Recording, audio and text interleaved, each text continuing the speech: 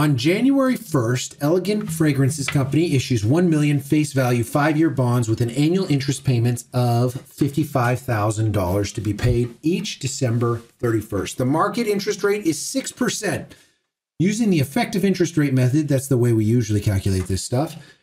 Effective interest rate method of amortization, Elegant Fragrances most likely record, and it gives you 3 different options.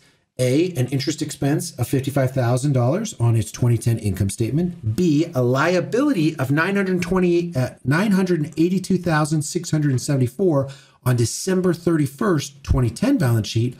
Or C, $58,736 cash outflow from operating activities on 2010 statement of cash flows. How do we approach this?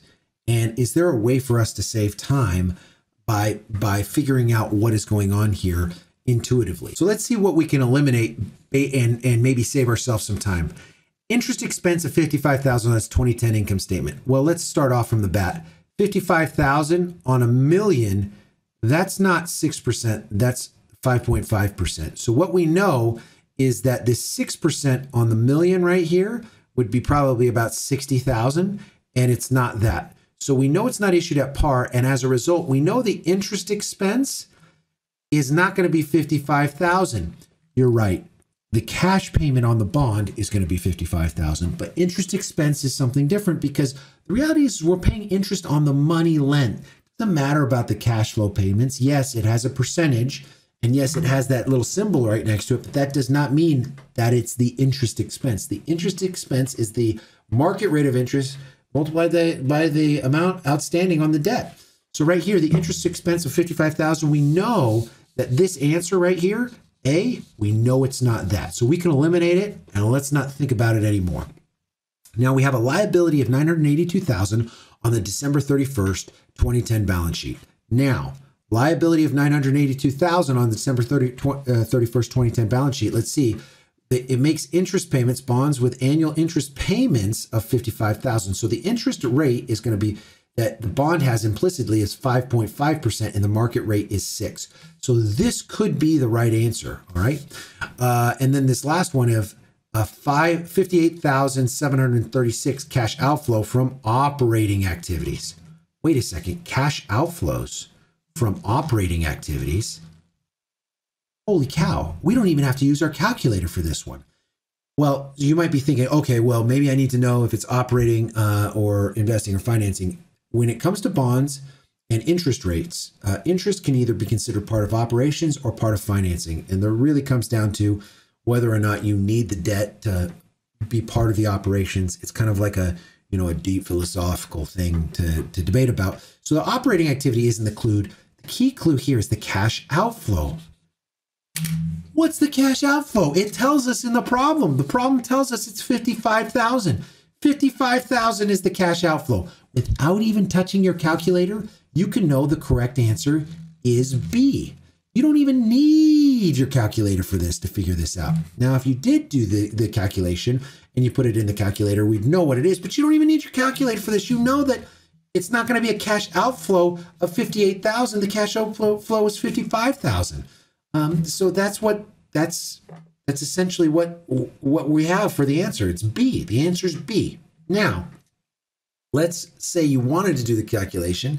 You can get out your calculator and put these numbers in, but it's a waste of time. We can know just from the principles whether or not, what the answer is, and we figured this out pretty quickly. And just for the sake of showing you, because I know some people are going to say, well, I just want to do the calculator. I just want to do the calculator anyway. I just want to get it right. You're wasting your time. You're doing it wrong, but I'll do it and I'll show you how this answer comes out in the calculator, because you have to not only do the calculation for what it gets recorded as, but you also have to do the journal entry for the amount it gets amortized off of the discount payment. So we'll do the calculator, we'll do this, but I'm telling you, for these problems, if you can figure these out without your calculator, it is the way to go.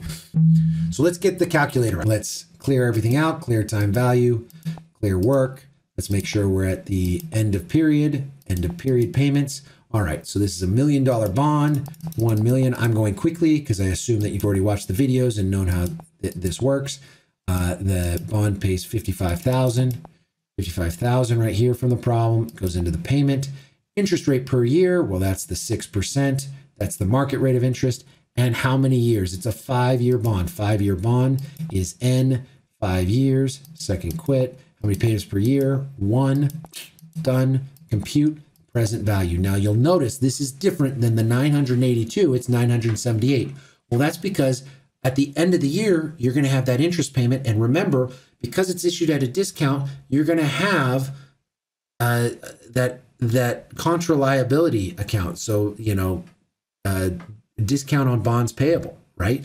And so you're going to have to amortize that off for the payment. So let's do this really quick and write this down. We got our present value calculation. The present value calculation was 978,938. 978, 938. All right. So that's what we got for it. Now our interest expense is going to be that times the interest rate, which is 6%.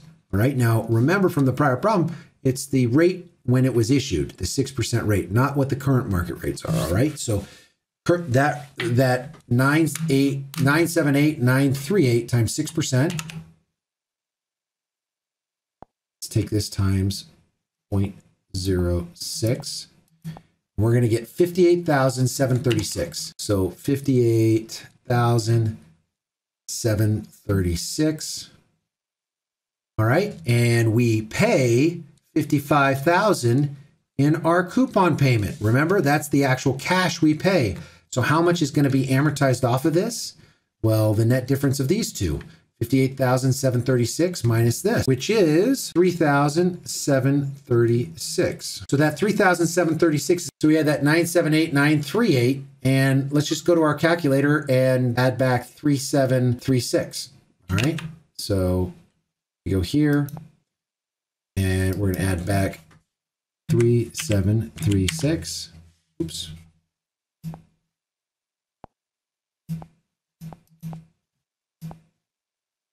$82,674, and that's the correct answer there. You saw how long that took to enter all this stuff in, to get it right, to make sure we did the calculation right. If you try to do this on every problem instead of using the intuition of the principles, it's going to take a lot longer. It's much better to just know what it is, put the answer down, go on to the next one.